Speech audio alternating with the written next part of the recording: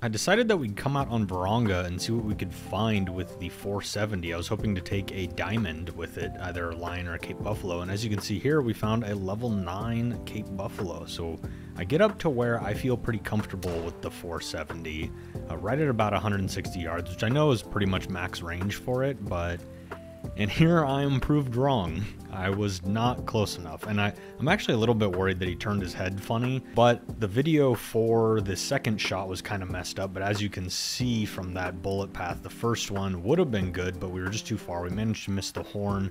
Second follow-up was good, and there's our diamond Cape Buffalo in the lodge. That is really cool. I'm happy to have this guy in here, and I know someone suggested that I just go out and explore Varonga because they're pretty common. Thanks for that suggestion.